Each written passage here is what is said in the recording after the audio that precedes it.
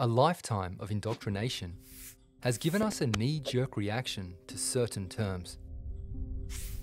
Because the heliocentric globe is all we have ever known, when someone suggests that our creation is flat, we imagine some disk floating in outer space, perhaps with water flowing off the edge.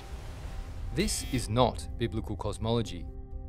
Such a conception is circulated by misinformation agents as a way to ridicule and discourage investigation of the subject.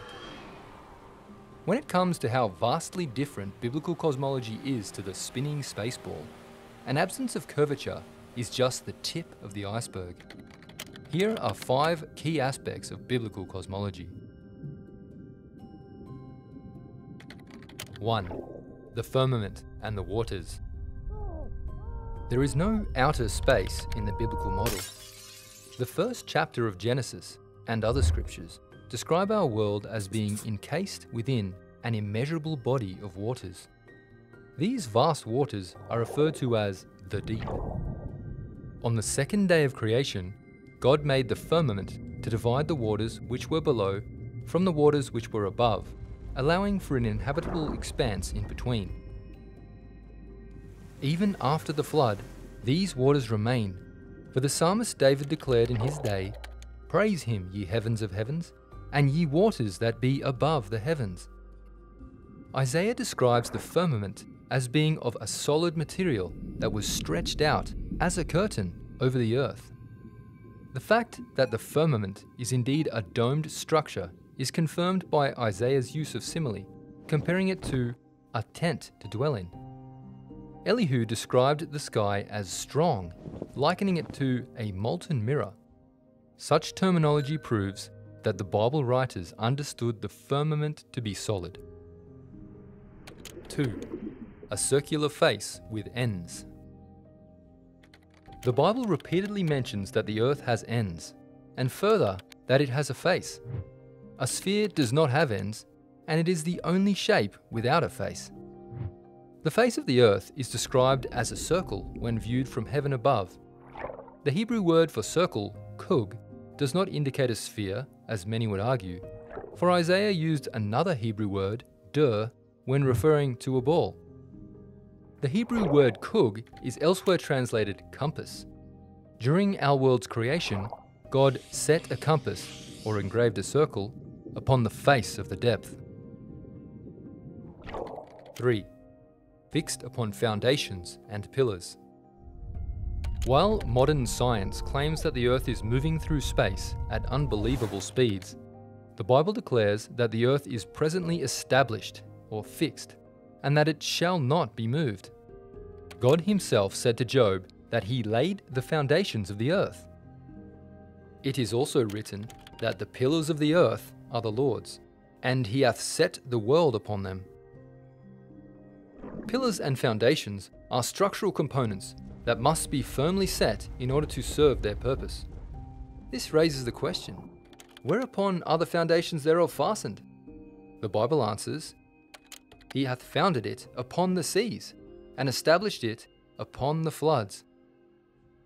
This seemingly impossible feat of engineering, the earth being founded upon waters, was marveled at by Job, who declared, "He hangeth the earth upon nothing." That is, nothing which affords stability as far as man is concerned. The structure of the heavens, the firmament, is also set on pillars, which are said to tremble at God's reproof. 4. The divine dwelling. God's throne sits directly above the firmament. Just as the pillars of the earth are struck in the waters below, God likewise layeth the beams of his chambers in the waters which are above the earth. It is written, "The Lord sitteth upon the flood." Being literally enthroned above our world, the Heavenly Father looks down from the height of his sanctuary. To illustrate the vertical vantage point God occupies, Isaiah states that men are as grasshoppers from God's view. 5. Geocentric, not heliocentric. According to Scripture, the sun, moon, and stars are not millions of miles away, but are simply lights in the firmament of the heaven. Far from being a cluster of space rocks and burning gases roving in their own courses, the Bible teaches that these mysterious luminaries were made for the sole service of the earth, to give light upon the earth. Besides dividing day from night, the clockwork procession of these celestial wonders was to allow man to reckon seasonal changes and to mark the ages as they passed. During his battle with the Amorites, Joshua did not bid the earth, but the sun to stand still. David likewise understood that it is the sun which moves. He likened the sun to a strong man running a race, who untiringly circuits the heavenly track above. This fact is also supported by Solomon, who stated that after the sun goes down, it hasteth to the place where he arose. What are called planets are simply wandering stars. These luminaries traverse the heavens irregularly, wandering in retrograde motions above the earth. Not being mentioned specifically during creation week, the wandering stars fall under the general category of stars which God made on the fourth day. Unlike the cosmology of science falsely so called, the creation model that the Bible describes needs no theoretical physics to support itself. It is so simple that a child can understand it. Yet Bible truth requires the faith of a child to be received. While the simple biblical model is in complete harmony with our own personal experience, its wonderful simplicity, in most cases, does not appeal to the pride of a grown man, and he passes it by, seeking some great thing in its place.